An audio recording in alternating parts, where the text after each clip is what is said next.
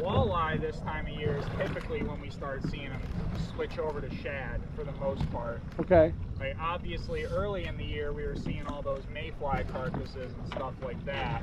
Sure. But usually mid-September, October, that's when they're just gorging themselves on the shad. Okay. Same with the smallmouth.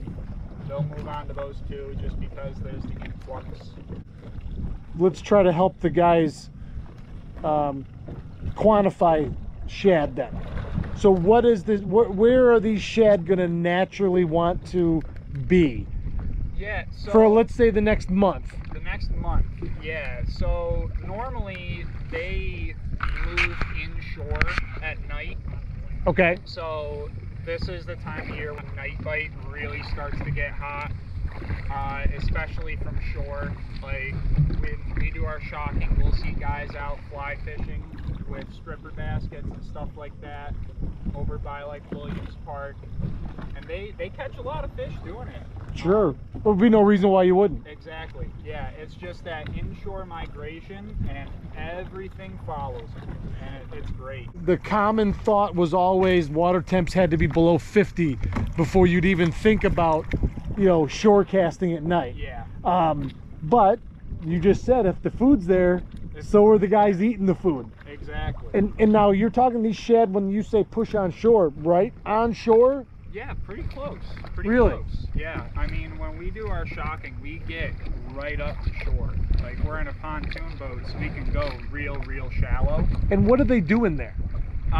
They're just looking for cover for the most part. Okay, yeah. So they're not trying to spawn or anything, shad or a spring spawn? Yeah, these ones are itty bitty, so they're only a year old, like getting to be a year old. Okay. So yeah, these were larval fish in the spring, and yeah, they're just the perfect size right now. Everything wants to 2 inches. Exactly. Yep. Exactly. Yep. And everything can eat it. Everything can eat it. They don't got spines for everything to worry about, sticking them in the mouth. So when you're going to, you're going to go and net shad and we do an acoustic survey. So we do net some shad, but we use like sonar and stuff like that to see where they are in the columns. So we do that at different spots throughout the lake, different depths, and we'll do a high set, a low set, well, a mid column, and then a deep set. And that'll tell us like where they're dispersing throughout the night, and yeah, it's pretty cool. Can you tell year class of those shad at different depths? Do they tend to, is that a... They're all pretty close to the same size right now. Okay. So unless it's like an adult, it's pretty hard to tell. Because I mean, they're like an adult shad can be. Right. So, nothing's eating that. At least not in this lake. No. But I mean, we do see some that are pushing like 3 inches. Okay. But there's mostly like 1.5 to 2.5. So in the daytime right now, it's 9 o'clock in the morning. If your group was going to go do that survey, would you be out over deep water looking for that shad to be suspended, or would they be, or are they a bottom orientated bait fish that you might find where, you know, on the outside weed edge in 15 foot of water pegged to bottom? Yeah, because they are filter feeders, they do tend to stick to the middle and top of the column. Oh, okay. Yeah. Okay. Obviously when you're up here on the west end and it's only about 14 to 20 feet for the most part, you're going to be fishing pretty deep for them. Like they'll be hanging out around in those teens. Okay. But yeah, once you start getting but not necessarily bottom orientated. Not necessarily. Yeah, they're looking for the plankton and that kind of stuff. Yeah, this is actually perfect because the last time, it's funny, in the future I'm gonna get those little lapel mics because a couple of guys have said, you know, when we're too far apart, it's hard to hear. Yeah. This is perfect, and you're welcome to stay as tight to me as you want to. Yeah.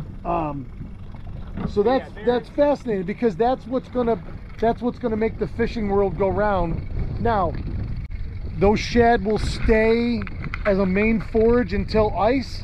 For the most part, yeah. Okay. Yeah, for the most part. Usually winter time is when they'll switch back over to bugs.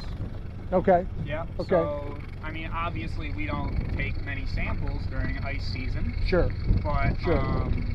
yeah, they eat a lot of mayflies in the winter. It's surprising. Okay. Like, if you get a good puke pile on the ice, you'll see some mayfly carcasses in there. Huh. But, yeah, and I know plenty of guys that fish with, like, mayfly pattern jigs. Sure. And they'll catch Sure, something that looks buggy or Helgramite or something. Yeah, like a regular trout fly in a mayfly pattern. Yeah. You drop that down the bottom. Yep. You'll catch some fish. Yep. But yeah, for the most part, from now until we get some ice, they're going to be eating those shad. So that's fascinating. So we really should be on a shad bite from now on. From now on, for the most part, yeah. I mean, obviously they're still going to be eating yellow perch and gobies. But Yeah. shad are going to be the main forage until we start seeing the ice. And so shad, okay, so then those shad, and I keep saying about where the shad will be, trying to give guys, okay, if you're gonna come to the lake and you're like, wow, I'm not sure where to fish this fall, well, let's go find bait. Because every time I see bait, there's fish underneath it or in it. Exactly. And so no matter what it is, obviously, but then everything I've been seeing, like I said, is in that 10 to 15 foot of water. So are these shad gonna live over the soft bottom predominantly as opposed to rock? Yeah. Because there's more. Yeah, I do feel like we see way more of them in the weedier parts of the lake. Oh, really? Just because of the cover aspect. Oh, so will those schools go into the weed lines? Yeah, so like when we do the shocking over in, say, Billington, we're going through those weeds and you'll just have a shoal of shad jumping out in front of you the entire time. Wow. Just because they're so thick in there, hiding in the weeds, in the shallows. And that, again, is part of that inshore migration at night. Yeah. Just looking for cover, a way to escape. But it doesn't work out too good for them because right. we see a lot of fat walleye come Right. from Right. But right. yeah, it's gonna be. I think it's gonna be a fun shore bite season, and definitely tell guys to get out at night this year. Always worth a try. Yeah. Always worth a try. Yeah. Well, and typically, you know, giving guys that heads up of, you know, night usually means shallow. Yeah. Oh, and shallower than you might think. Yeah. And being able to fish something, you know, either weedless or weightless through those weeds can really be deadly, and you don't have to be on the bottom. You know, you could be in 10 foot of weeds and they're right to the surface, and you know, you can get it through there, they'll eat it. Yeah, and that's why we see so many guys fishing with flies on the South Shore. Yeah. They can stay right on top of the weeds for the most part. Yeah. They don't get hung up too often, and you just wade out however deep you're comfortable. Right, right. Right, and you're going to cast the fly line, you know, damn near as far as you're going to a spinning rod. Exactly. You know, especially in the right evening. So exactly. Where is Cornell's focus for the fall? Like, what are the important things? That's when we're looking to do our recapture for the walleye. So the ones that we clipped in the spring. Okay. This is when we start going out and electroshocking real heavy. So we look for predators for the most part. So bass, walleye, pike, that kind of stuff. And we'll puke them. We'll make them puke, see what they're eating, and look for those clipped walleye so we can get our proportion of clipped to non-clipped fish and get a nice little estimate for everybody. So those clips, are they rotating those clips depending on year class? Yep. So like this year we had fish that we had clipped in the last study, so it was the opposite ventricle fin. Yep. And then it's half clips, full clips, so it does rotate. Is there any tagging operation on walleyes out here? Not here. Okay. On the Great Lakes, USGS does a little bit. Okay. Look at like where they're spawning, like where they're hanging out in the hot weather. Yep. That kind of stuff. honestly, right now, their biggest focuses are on whitefish and lake trout up there. But, yeah, the walleye... That's whitefish, really? Yeah, whitefish. Have the whitefish made a comeback? They've made a little bit of a comeback, like with the Cisco, that variety, but... Really? Yeah. Well, the Western Great Lakes, there's a whole little ecosystem around those whitefish. Exactly. Besides the fact that they're delicious eating. Exactly. I mean, I would love to be able to go out and get 5-pound whitefish out of that lake and take a limit of them and smoke them. My God. Yeah. Oh yeah. Yeah, it's an effort. They want to bring them back to a fishable level, like Cisco and salmon. Yep. But yeah, that's where we get a lot of the movement data from walleye historically, like to look at how much they actually move. Right. Like okay. Seeing fish that have come from Erie, ending up in Ontario and stuff like that. Yep. Or even fish from here moving to Ontario. Sure. Our tagging is mostly with the sturgeon. Gotcha. That's pretty much the only thing we tag. I saw one jump down here. Yeah. Actually, it was right down here a couple months ago. I have it on video even. Nice. And it's quite a ways away, but you can clearly see that big white belly. I mean, clear as a bell. We saw it that day. The sun was shining on it. And I saw it as it was coming back down. My buddy's fishing right here. He goes, "Oh my Lord, did you?" And I look up and I could just see it splashing, but it's on video and it was enormous. And it was that far out of the water, like it wasn't joking around. Oh no, yeah, it's insane. What's the biggest one of those you guys have seen in here? So the one that we have painted on the hatchery wall, that's the biggest one, and it was 6'8" and 189 pounds. Wow. And that's not a big one. No. Like those Columbia River fish go 10 or 12 feet. Yeah, as far as sturgeon go, yeah, see, they're all 26 at right. the oldest. Yep. Yep. So since then, they've made a huge comeback all over. Like, okay. Cayuga, Seneca, here, you name it. But yeah, because they've been so that's when the program started. Yep, 1995 and 96. Those were the first stockings here. Okay. And then yeah, they've been doing. Was that when they started the spoonbill, or is that what they're called? Or paddle tail?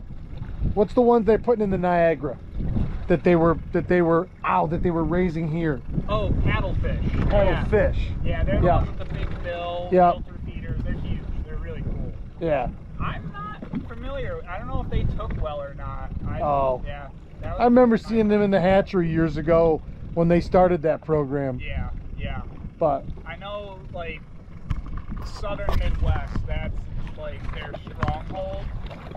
yeah. But, yeah, I think they'd be really cool to have around here. But I don't know if Oneida would be the place for them. Yeah. Well, thanks, buddy. I appreciate that. Yeah. People are gonna love to hear that the shad are here already, you know, and that fall fishing and night fishing can start right away. Oh yeah, yeah. I'm really looking forward to fishing off of the jetty over at the station. Yeah. All right, that'll do it for today, everybody. Big shout out to Jake. Stop every time he sees me, he stops. And Jake from Cornell, and we have a conversation about what's topical on the lake, and from a scientific standpoint, and from how it benefits the anglers too. Everything he said today about the shad and their behaviors, and I was trying to get him to talk about their behaviors, is I'm thinking the whole time to myself is, so I want to make this information that he's giving us, the angler, useful, and have so guys can say, okay, the shad are around now, and shad are filter feeders, so that means that they're looking for vegetation and algae to feed on, and where would that be? And then he said they live in the shallows, especially at night, and we can be night fishing already, so stuff like that is really very cool. And I asked those questions to him specifically to try and bring it back so we can have a better idea how the science and the angling go like this. He's asking us questions and gathering information, And then we were asking him what information is important to them as a university, but as an arm of the state and the health, and they're in charge of the health and welfare of this lake and its population of fish. So I try to give things back and forth that are interesting and relatable to us anglers. So thanks again, and as always, have a great day. Thanks for joining me. Keep your tip up.